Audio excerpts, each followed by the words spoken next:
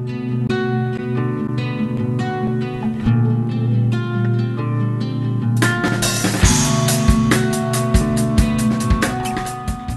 Elite Athlete Support Programme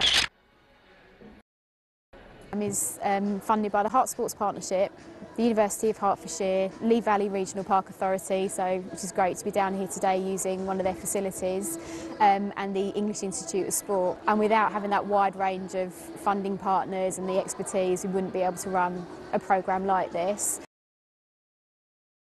So everyone's dream just take part in the Olympic and Paralympic Games in their home town and home country.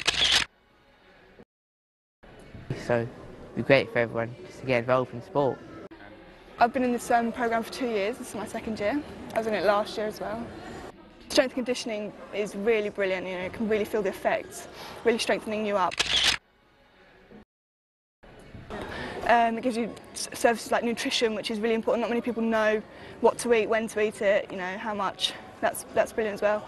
The Elite Athlete Support Programme was set up about 3 years ago to help young talented athletes that live in Hertfordshire. We give them strength and conditioning support, so they will have weekly strength and conditioning sessions, either in a group of 2 or one-to-one.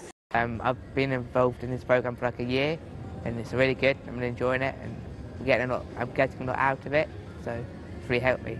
There's 3 levels of packages of support that we offer to the athletes. We have a gold, a silver and a bronze package.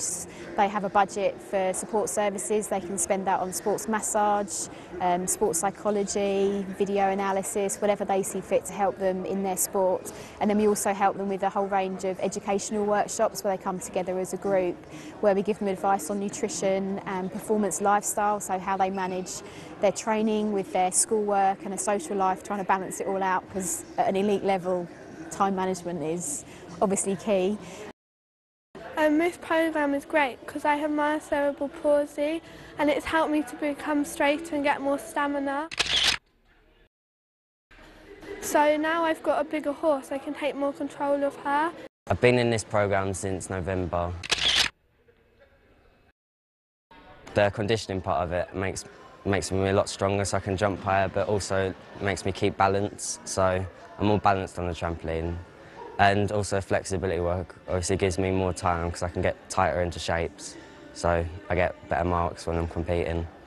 We really want to make it a legacy of London 2012 because it is such a valuable programme. I think 2012 is definitely for the motivation for the athletes to be able to have the Olympics on our doorstep. Definitely inspires the athletes and is a real sort of motivator. There are some athletes on the programme that are aiming for 2012, but definitely 2016.